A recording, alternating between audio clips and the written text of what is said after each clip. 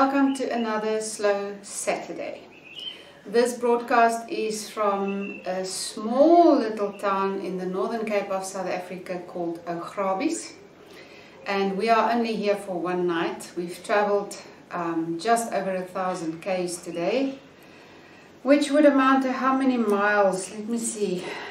I didn't even think about that.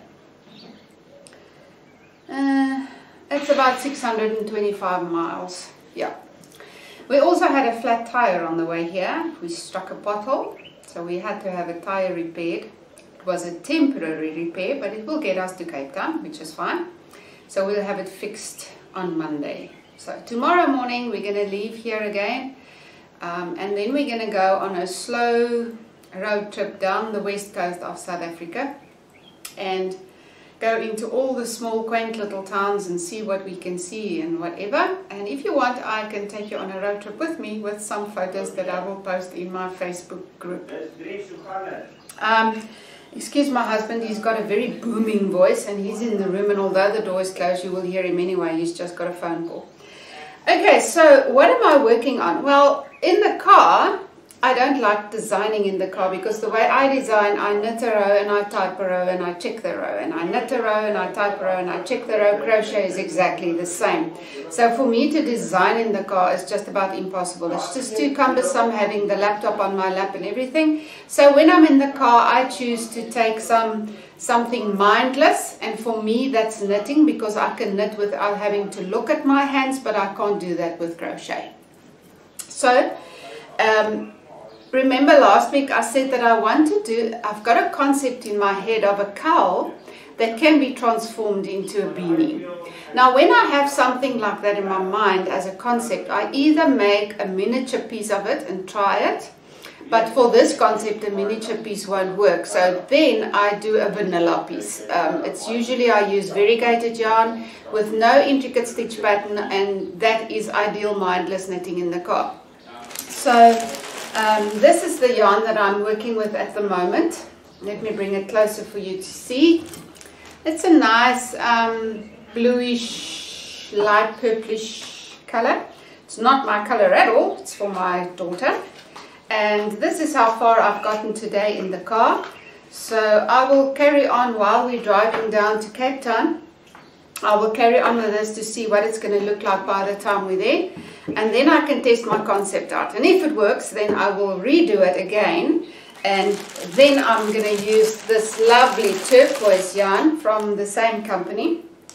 This is made, or rather it's dyed by an indie dyer in South Africa called Naughty Habit. I love her yarn, and I really, really love this one. It's a light fingering that gives you 400 meters on a 100 gram hank. And it's pure merino, so it's an absolute delight to work with. And it's nice because I like a merino with a medium twist. I don't like a low twist because it tends to split and it tends to pull. And I don't like a very high twist because then the item is hard. But this is a perfect in the middle. I absolutely love this yarn. So if you're in South Africa and you're looking for some nice merino, visit the Naughty Habit website. It's a 4-ply, she calls it light fingering 4-ply, yeah, pure merino, and she's got delightful colors as well. So I'm quite excited about this one. So this is my knitted project. Then I brought along the 2 balls, or rather the 2 packs that I showed you previously. Both of these are cotton yarns from Colorspun. Colorspun is also a South African indie dyer. She's very well known in South Africa. Her color chart is immaculate. She's got so many colors and she matches them every time. Colorspun is actually the only yarn that I've used in the past to knit something like a jumper or a pullover, and I didn't have to fade the different balls in. I could change from one ball to another straight and you wouldn't see a line, which to me, that's mind-blowing. So I love Dana's yarn. Dana's from Colorspun. Okay, so this one is for a knitted project. I'm no longer going to refer to it as design your own. We were looking for a nice name that would roll off the tongue easily and that I could use for both the knitting and the crochet projects. So one of my testers came up with measure and make, and I think that's brilliant. So measure and make, as I've explained before, but in case you're new to this, you haven't been in my group for a long time or whatever, measure and make means that I will get you started by something like the circumference of your head. You measure the circumference of your head and you chain a chain to that length, or you cast on stitches to that length if you spread it out over the needles. And from there, I give you a method. It's not a pattern. It's a pattern in a sense that I will say to you, knit to the marker or crochet to the marker and then do this and this and this, and go on to the next marker and then do that and that and that. And continue until something. It will be continue until you can just pinch it under your arm like this. If you put the garment on, if it's a top-down garment, and you can pinch the back and the front here under your arm, then you will split between the body and the sleeves. And that is the concept that I base my measure and make on. It's a concept that I've tested in my second crochet book that I published, and it was very well accepted by the South African crafters because it's fully size inclusive. And it's not only size inclusive, it allows for crafters that have odd body shapes to adapt the pattern to their body, like me.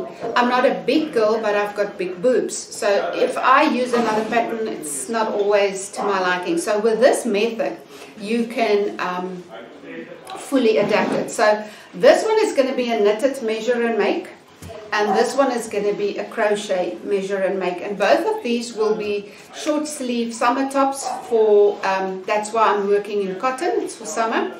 Now I know South Africa, we're heading into winter, although where I am now it's freaking hot.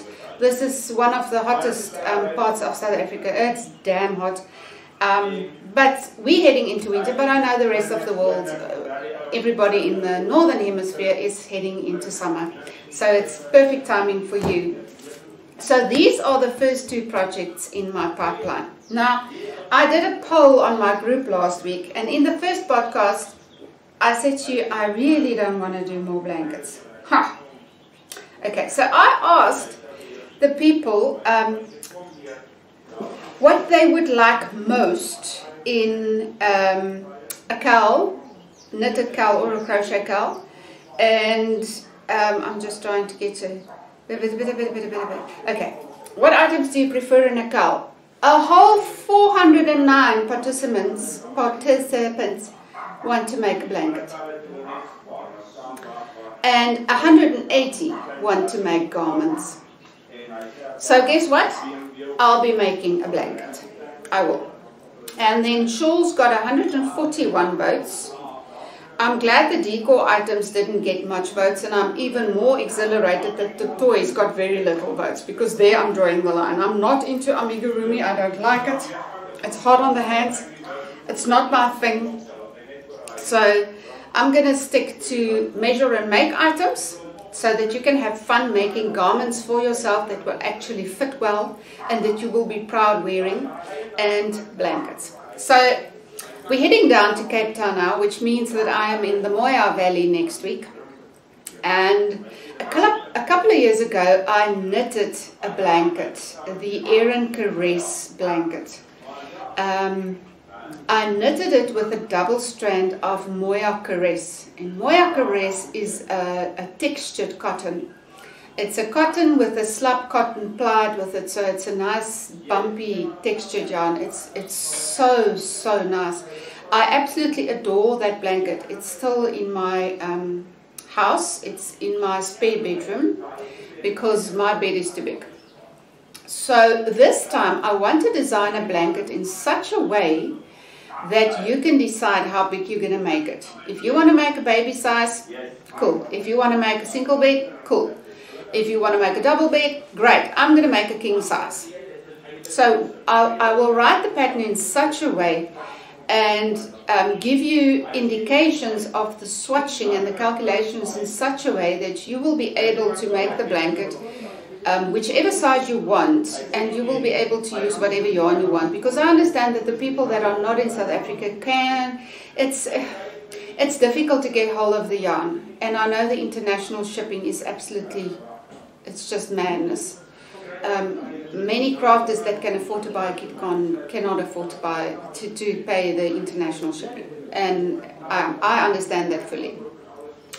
So I'm going to pick out yarn next week, and as soon as I get it, I will slowly start working on the blanket, but the blanket is going to take me a couple of months.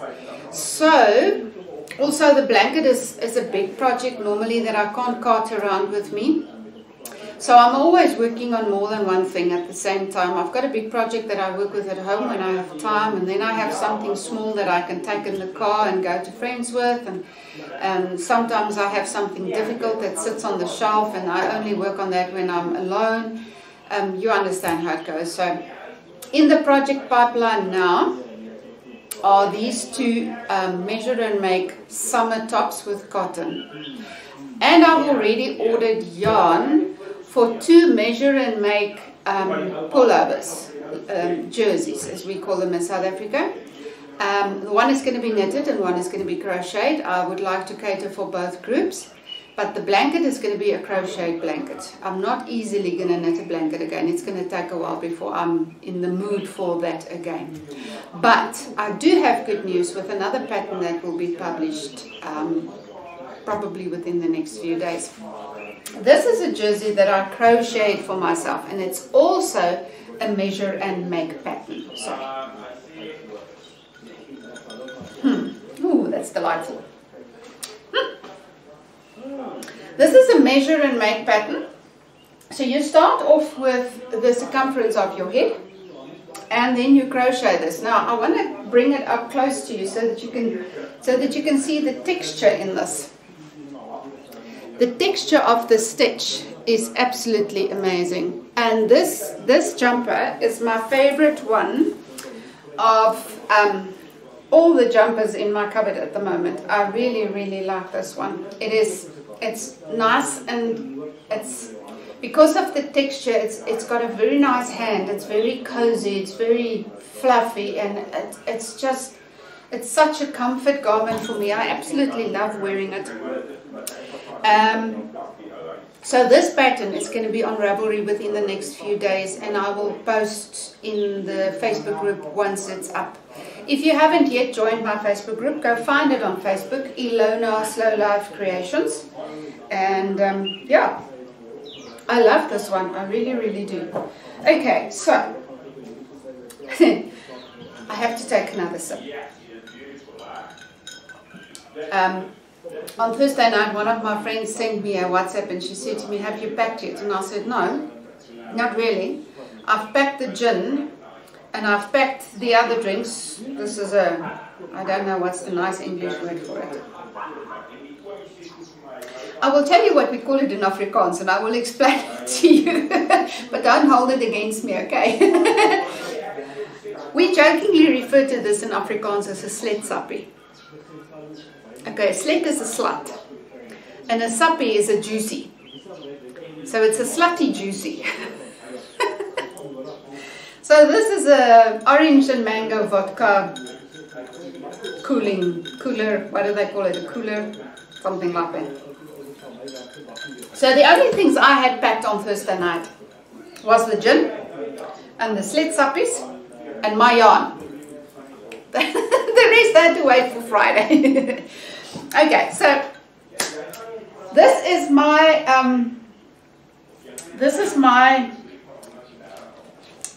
bag that goes on road trips with me, that I put all my stuff in, and it says life is a beautiful ride. And you know what? I just realized after the past 2 years that I've had, yes, I had a massive health scare in 2020. I nearly didn't make it, and I had a bit of a burnout after that. But the burnout was due to the crochet book, the 2 books actually. I worked myself to a standstill to get those books out. The deadlines were terrible. It wasn't always a smooth ride. Behind the scenes there were lots of hassles, and I really felt burnt out when I published the 2nd book. And unfortunately the income from that book is so pathetic, actually from both, that it isn't worth it. It really isn't worth it. Today my best friend sent me, she's also one of my testers, she sent me a message and she said, "What can I do to help you so that you never stop designing again?" And I sat in the car for a while and I thought about it, and I spoke to my husband about it, and we both agreed, and I sent her a message back and I said, if I ever tell you that I want to publish another book, you can smack me. You can smack me real hard, because I'm not going that route again. It's not worth it. I know there are people who love buying paper copy books, but in my opinion, as far as designing is concerned, the day and age of a printed pattern book is over and gone.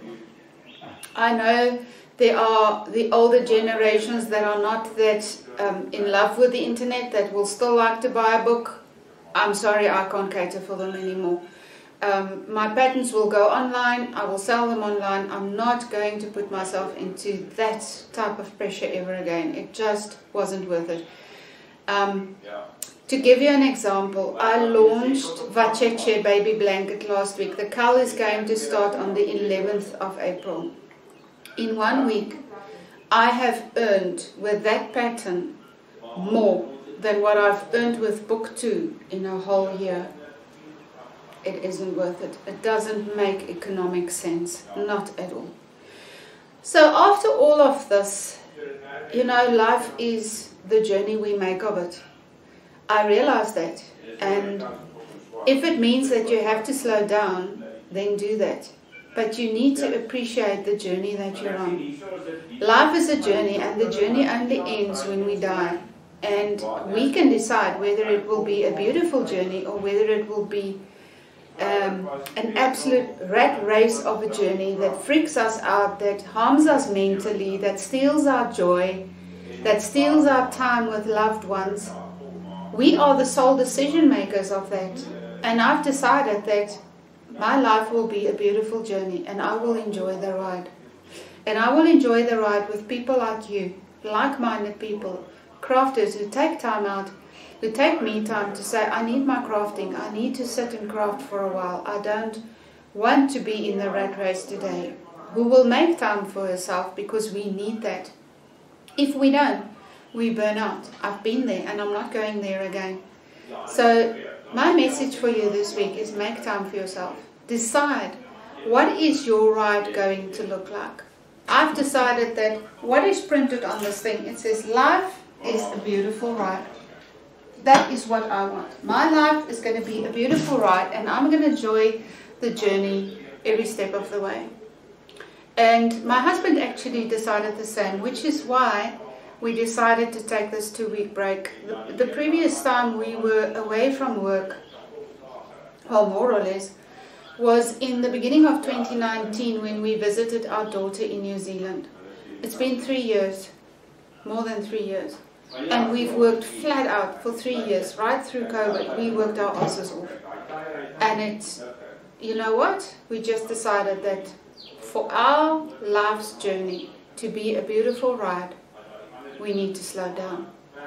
So we've taken this 2 weeks, and we're going to go down to Cape Town, and I'm going to pick out some beautiful yarn from Moya, and our baby boy, our first grandson, is going to be born next week. We've got 4 granddaughters already, so I'm so excited about that. I forgot to bring the little pants with me. It's inside now. It's actually still in the car. There are very few patterns that I will make from another designer. I don't like it. My head doesn't work like that. It's because since I was a little girl, my mother taught me to knit and crochet by doing my own designs. My mother never taught me to read a pattern. And for me, it's very hard following somebody else's instructions. I really battle with it. But just over a year ago, when our daughter in Sweden, she's now in Sweden, she was in South Africa then, she was expecting a baby girl. And she asked me for clothing for her to knit it. She wanted something special. And baby jumpers, baby grows, whatever you want to call them, they're all over the place. We didn't want to make that. So I wanted to make a little cardigan, which I did. And I was looking for pants. And I didn't feel like designing at that time. I was still not all together there. I haven't recovered yet at that stage. So I found a pattern on Ravelry called Hosenmats. Now I hope I'm pronouncing it correctly. Hosenmats. It is the most brilliant pattern ever. I made 2 for my daughter, and even now Abigail is nearly a year old. In 3 weeks she will be a year old. Even now Jessica still uses the Hosenmats pants for Abigail. And she said to me, of all the clothes that she got and everything that she's bought and everything that she's made herself, those are the absolute favorite. So I knitted one up for the grandson now, because what happened is with Vacheche I ran out of one color yarn. And I ordered yarn from Colorspun, but I forgot to specify it has to be double knit. So I always work with socks, so she sent me socks. So I had to wait a day or 2 for the double knit to come in the meantime I used that sock yarn and I made him a quick pair of pants. And it's really a pattern you can go look at. If you want to knit something useful for a baby, go for the Hosenmats. They are so cute and there's enough nappy space. It's got good, there's a good variety of sizes in there, and the bigger sizes even have a little drawstring in the waistband so that when they start crawling, they don't crawl out of their pants. Absolute brilliant pattern, and it's free on Ravelry. So go and have a look at that. Okay, so tomorrow we're going to continue our little road trip down the west coast of South Africa. I'm going to take some photos and share it in the Ilona Facebook group purely for interest sake for the international people that are in there that are not in South Africa. And you know what? I realized something today. I've been out of my country. I've visited Japan in 2007. Yeah, 27. I've visited Ireland in 2017. I've been to New Zealand in 2019. But there are so many places in South Africa that I haven't seen. I've never been in this part of South Africa, which is why we chose to take the long way down to Cape Town, purely for me to see what the west coast of South Africa looks like. And I know there must be many other people in South Africa that have never been down this route, and maybe they are in the group. So for them and for the international followers, I'm going to put some photographs. I won't take over the whole page with photos. I'll try to limit myself. I've been very good today. I've actually only taken 2 photographs today. The one was of the cosmos flowers. In South Africa, when we see the cosmos bloom on the sides of the road, they grow wild, then we know summer is over. It's now autumn. Although here where I am now, it certainly doesn't feel like it. I also took a photo of the sunflower fields. Sunflower is my absolute favorite flower, and it's also the national flower of the Ukraine. So I couldn't help myself. I just had to tell my husband to please stop. I want to take a photograph of the sunflowers. But those were still up in the area where I live. They were not too far from home. But here where I'm now, it's vastly different. And tomorrow, as we go down the coast, I'm going to take some nice photos for you. And I will share it with you just to take you on a little road trip with me. Why not? We might as well have some fun. Great. Okay, Vacheche. Let's quickly talk about that. The Facebook group for Vacheche Cal is up and running. In order to take part in the Cal, you have to purchase the pattern on Ravelry. It's only $5. There are many people that have joined the Facebook group that I know have not yet purchased the pattern. I'm not sure how I'm going to handle it. I'm still thinking about it. But there won't be any pattern releases in the Facebook group. None whatsoever. Nothing. Everything will be via Ravelry updates. So once you've purchased the pattern on Ravelry, you will receive a weekly update with the new Cal section for that week. I want to say a big thank you to everyone who has purchased the pattern in this last week. You have really blessed me so much. You've actually made my little break a whole lot easier. So I think that's the way to go. That has just confirmed it for me, is to have a paid pattern and rather make the pattern in such a way that people can use whatever yarn they want in whatever hook size they want, and rather help them to swatch or whatever. I think that's a whole lot easier than giving a free pattern and try to generate a commission from kit sales, because as I've seen from the previous gal, kit sales are not the way to go anymore. Yeah. Okay, so that's all the news from me. I'm now going to park myself under an air conditioner with my setsapi. And I'm going to have some nice purchased food from Woolworths, because we're only here for one night. We didn't want to buy a whole load of groceries to cook for ourselves. So I'm going to have some nice salads that I bought from Woolworths. And tomorrow morning we're going to go down to the Ugrabis waterfall. And I'm definitely going to take pictures for you. Great.